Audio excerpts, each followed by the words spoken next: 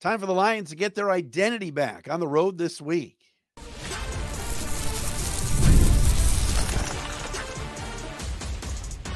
You are Locked On Lions, your daily Detroit Lions podcast. Part of the Locked On Podcast Network, your team every day.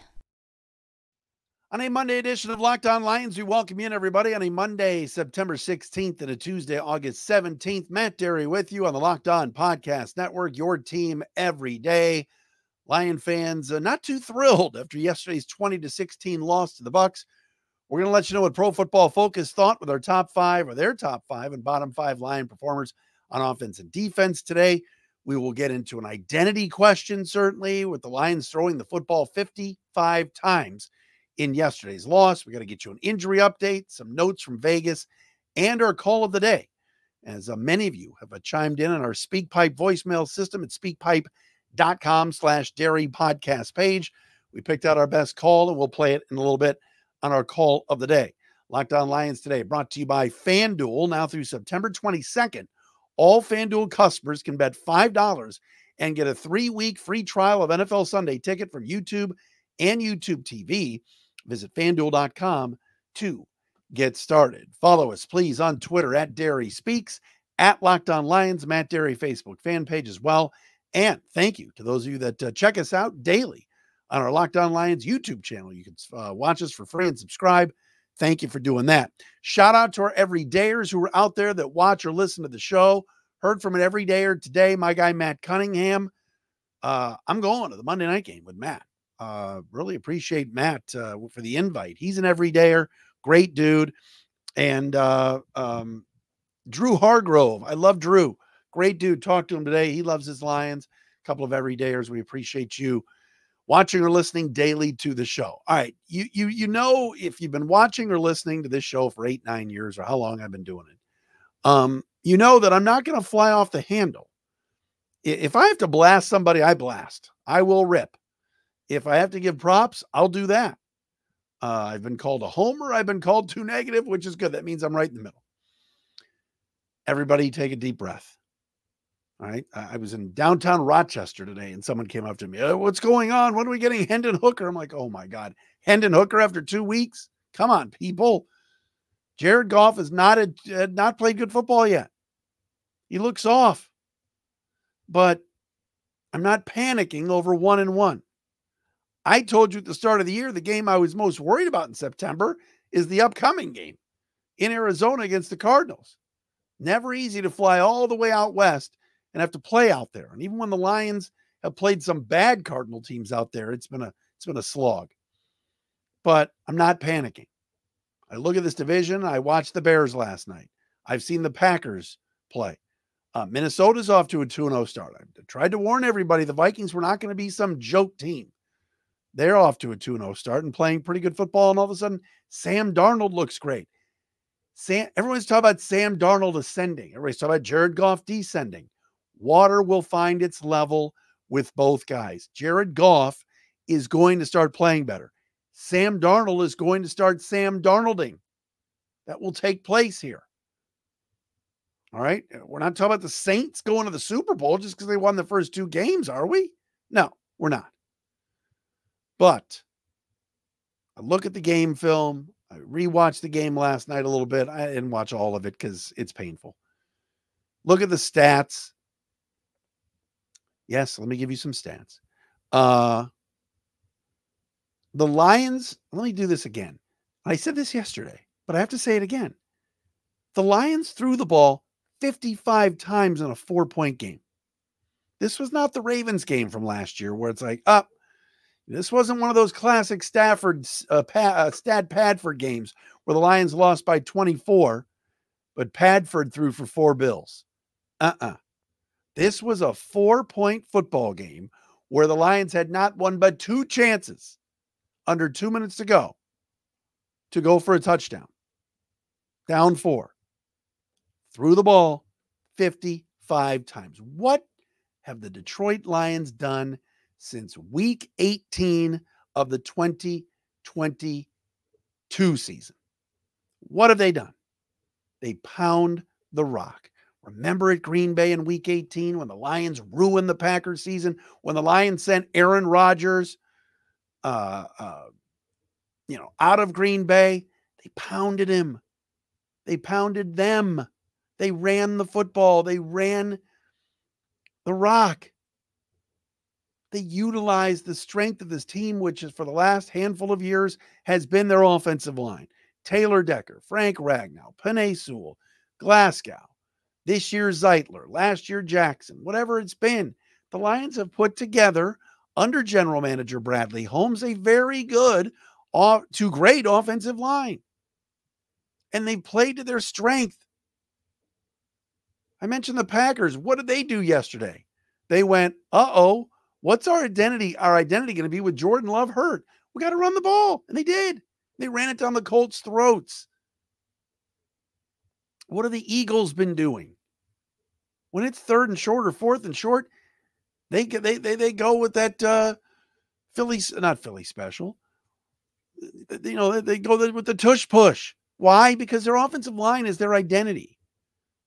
The Lions should never, ever throw the ball 55 times. And I don't care if Y.A. Tittle, Dan Fouts, Troy Aikman, or Bobby Lane is back there. 55 attempts is not, N-O-T in all caps and in bold print, not Lions football. It's not. It is when they played the Ravens last year and lost 34-6 or whatever, 34-8 or whatever that score was. Every team has a clunker.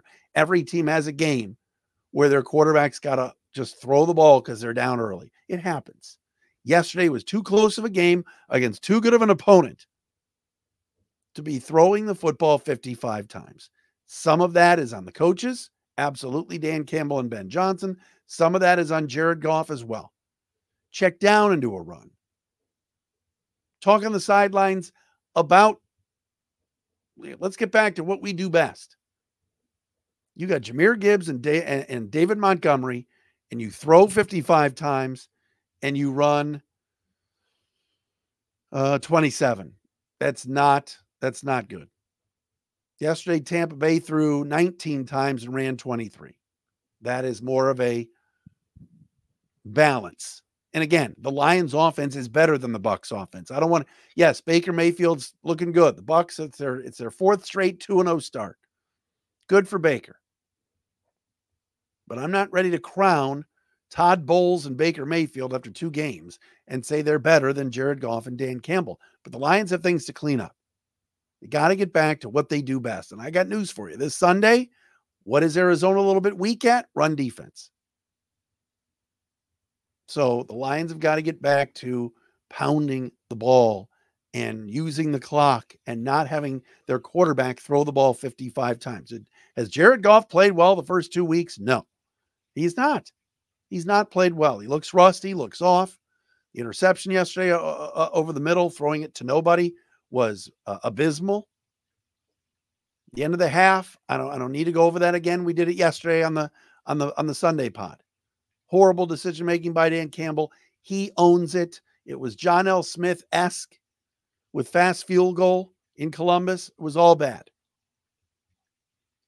But this team only lost by 4. Could have won the football game 22-20. They did not. They're right there. They're going to be okay. But the identity has been over the last couple of years to run the rock. Yes, they've got an excellent passing game. Yes, they got a all-pro receiver in Amon-Ra St. Brown, who, by the way, just has a little bit of a contusion and had some cramping yesterday. He's fine. Alex Anzalone, Gaines media poster boy Alex Anzalone, in concussion protocol right now. We'll see how that goes throughout the week. If he can come back, and Terrion Arnold, it sounds like not a major injury. So that's good. Good news. But let's run the football. And let's start it early and often on Sunday out in Arizona. You want to establish your will. You want to take the crowd out of the game. The Red Sea in Arizona, run the ball. And I want to see more of David Montgomery, and I want to see more of Jahmyr Gibbs, but in the passing game as well. I like that they spread him out wide in the first play of the game yesterday. Keep doing that. but that was not the Lions' identity. And the more you think about it, all the things that went on in yesterday's game, the biggest stat was 55. 55 pass attempts, not acceptable. Not acceptable. All right, I got that out of the way. Very important. Coming up next, Pro Football Focus. We love the folks at PFF. What did they think? How did they grade the Lions from yesterday? We will do that coming up next. It is a Monday edition of Locked On Lions following a loss. Lions and Cardinals 425 this coming Sunday.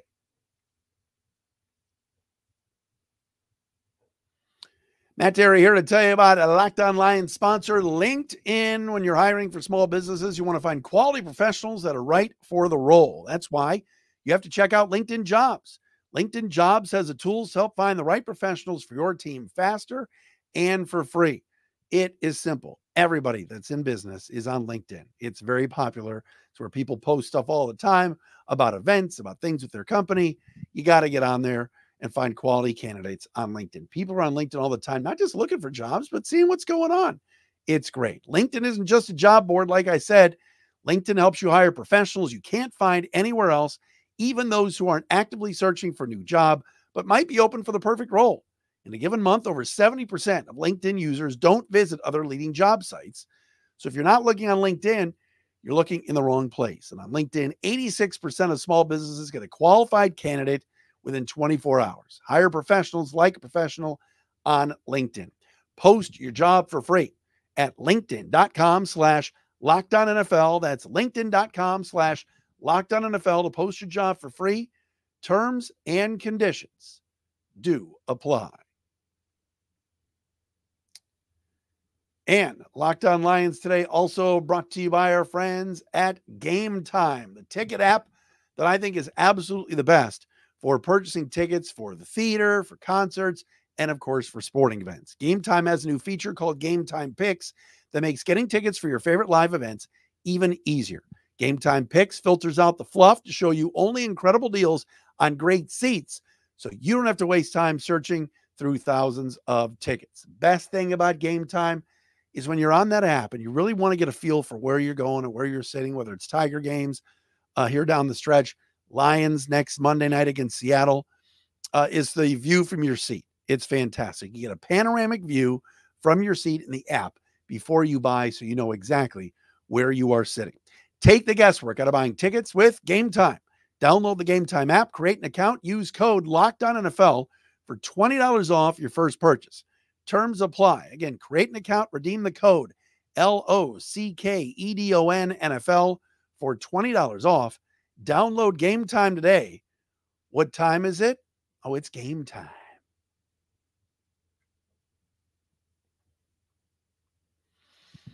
It's a Monday edition of Locked On Lions right here on the Locked On Podcast Network at your team every day. Pro Football Focus. We love the folks at PFF. What did they think of the Lions' performance this past Sunday in terms of individuals? Who played well, who did not? PFF grades out all the guys, and we do this on Mondays. We give you the top 5 and bottom 5 Lion performers. First of all, my crack research staff, let me find this before I get to Gametime, or excuse me, PFF, sorry.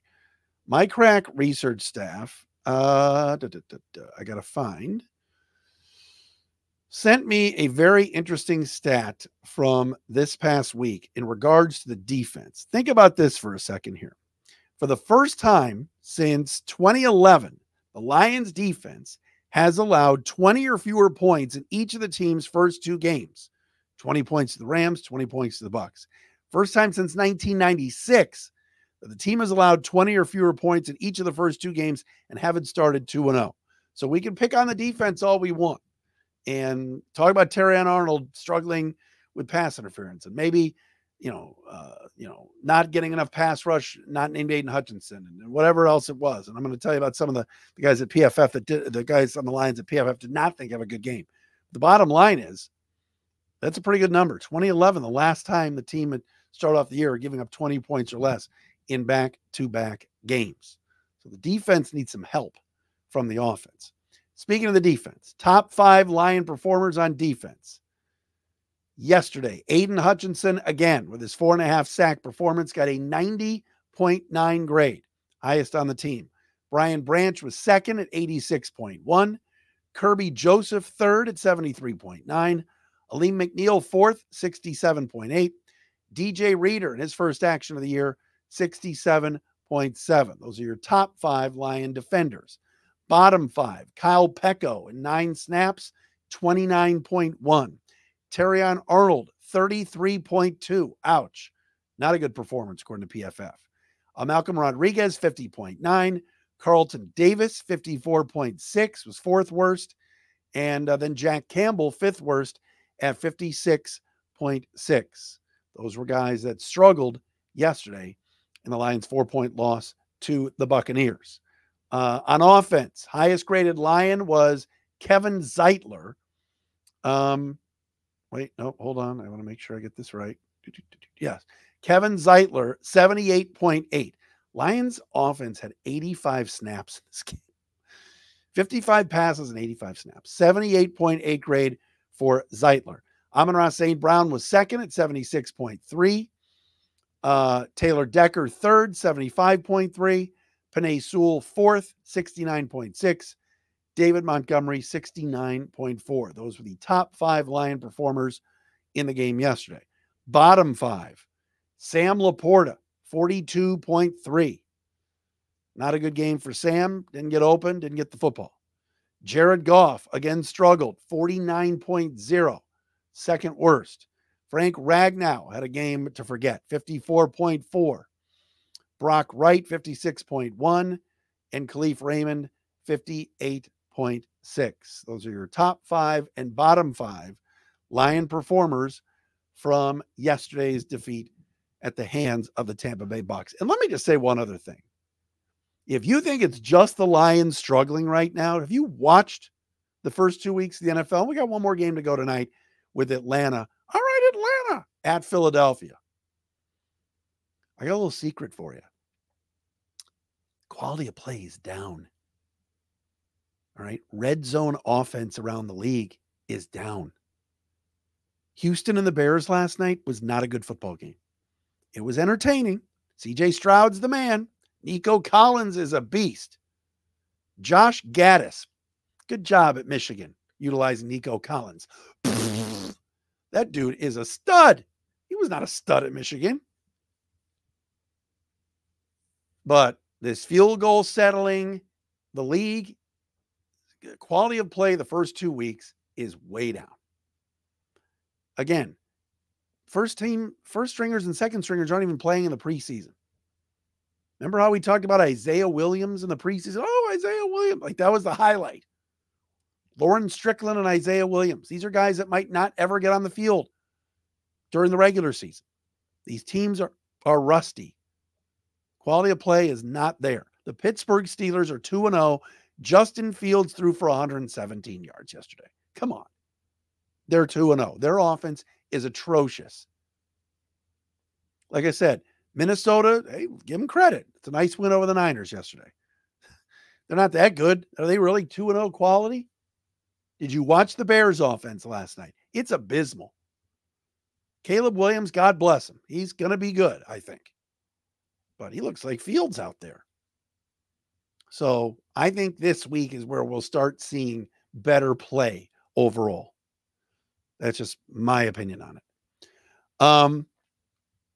Vegas, our friends at FanDuel, was looking at the line. The Lions come in as a 3-point favorite Sunday as they head to the desert to take on the Arizona Cardinals. What I find interesting is the folks at FanDuel and out in the desert believe that this is going to be a high-scoring game because the 51.5 number, over-under, total, is the highest of any game next week. It's not even close. There are games with over-unders at 39, 38, 51.5. And the Cardinals are dangerous. I said it. I said it last year on this show. I think Jonathan Gannon and that staff are good. The Cardinals still probably another year away, yes. But Osafort, their GM, Gannon, their coach, I think they know what they're doing. I think they are modeling themselves after the Lions. And they're like Campbell and Holmes year too. I truly believe that. So this is going to be a very interesting game Sunday. Not going to be easy, but of course the Lions can win. But it's going to be entertaining. Yesterday, Kyler Murray put on a magic show with his legs and finding Marvin Harrison Jr. That's a deadly combination. So Vegas thinks it's going to be a high-scoring game. The number is at 51 and a hook. All right, coming up next, our call of the day. We will do that next. We are working on some guests for this week. Obviously, do the crossover with Alex Clancy from Locked On Cardinals on Thursday. Might do a little PFF. Might do a little Dave Pash this week. We're maneuvering some things. We will get into all of that, including our call of the day. We'll do that coming up next. Locked On Lions brought to you by FanDuel. You've heard us talk a lot about FanDuel, America's #1 sportsbook. Well, they got something a little bit different for you. Now through September 22nd, all FanDuel customers can bet $5 and get a 3-week free trial of NFL Sunday Ticket from YouTube and YouTube TV. Then with a YouTube TV base plan, you'll be able to watch every regular season Sunday afternoon out-of-market game. All you need is a Google account and a current form of payment. You can cancel anytime. Just visit FanDuel.com to download America's #1 sportsbook.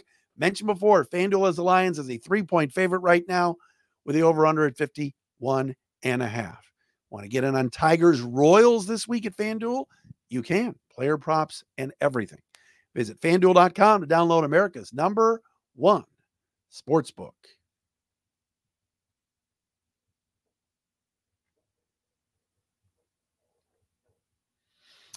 All right, so you can leave a call of the day as well on our SpeakPipe voicemail system. Just go to SpeakPipe, PIPE.com/Derry, DERY podcast page, and leave a voicemail. And we might play it for you or play it of you on our call of the day.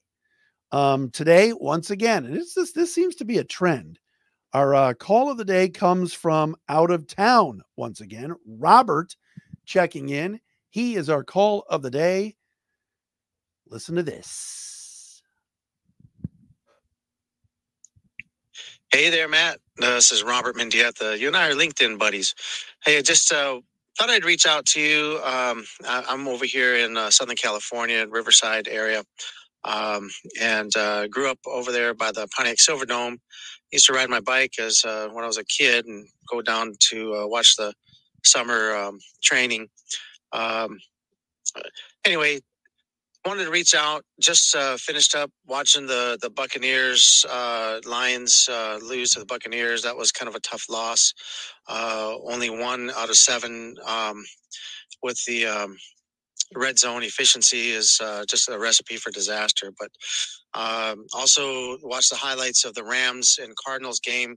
I've got my tickets to go out to the Cardinals game here coming up this next weekend, and just wanted to find out what your thoughts were on how the Lions would fare up against the Cardinals, and how what I guess what's the recipe for a successful win in the Cardinal area. So anyway, keep up the great work. Really enjoy the show, and you take care. Go Lions. Thank you, Robert Mendieta, for checking in with us. He'll be at the game of this Sunday, as will everydayer and Lions fan legend Matty Style will be out in Arizona. Matt's got to get us a dub. Thank you, Robert, though. Very good, interesting question from Robert about what do the Lions have to do to beat the Cardinals. Look, it's Monday. We'll have all week to talk about it. 2 things, though, stick out for me right here, right now. Number 1, guess what? Aiden Hutchinson is going to be facing another backup right tackle this week. Jonah Williams is hurt for the Cardinals, and out Kelvin Beachum, kind of a veteran swing guy, plays all the positions on the offensive line except center. Kelvin Beachum is their starting right tackle right now. And so, again, another opportunity for Aiden Hutchinson to be facing a backup right tackle. That's 3 weeks in a row. And out in Seattle, they got offensive line issues, and it could be 4 weeks in a row next week for Monday Night Football. So Hutchinson coming off the edge and getting to Kyler Murray will be a key, as the Cardinals will have a backup right tackle in Beachum having to check him. That's number one. Number two, I said it before, the Lions have got to run the football. Have to. Number three, Buda Baker is a guy to watch for the Cardinals. He's flying around right now the first 2 weeks. Really, really good player, just like a torpedo out there. And we know about Kyler Murray, his ability to scramble and to make plays with his legs, and then, scramble around and make throws. And Marvin Harrison Jr., Maserati Marv, is having off a good game. Cardinals are well coached, good team. You can run on them though. Watch out for Baker though. Really good player that the Lions are going to have to identify this week. And again, hopefully with James Conner and everything that the Cardinals doing with Kyler Murray running, that Alex Anzalone is healthy. We'll see if he clears concussion protocol in time for this game on Sunday. But look, Lion fans have high expectations. I get it. There's been talk of Super Bowl and everything else. They're 1-1. Everything's going to be all right. I truly believe that. This is not going to be an easy game though Sunday, but it'll certainly be entertaining. I'm very intrigued by this one. 4:25 on Fox coming up on Sunday. All right, that'll do it for us here on a Monday edition of Locked On Lions. Thank you for checking us out wherever you get your podcasts, making us your first listen right here on Locked On Lions. We are back again tomorrow. Talk to you then.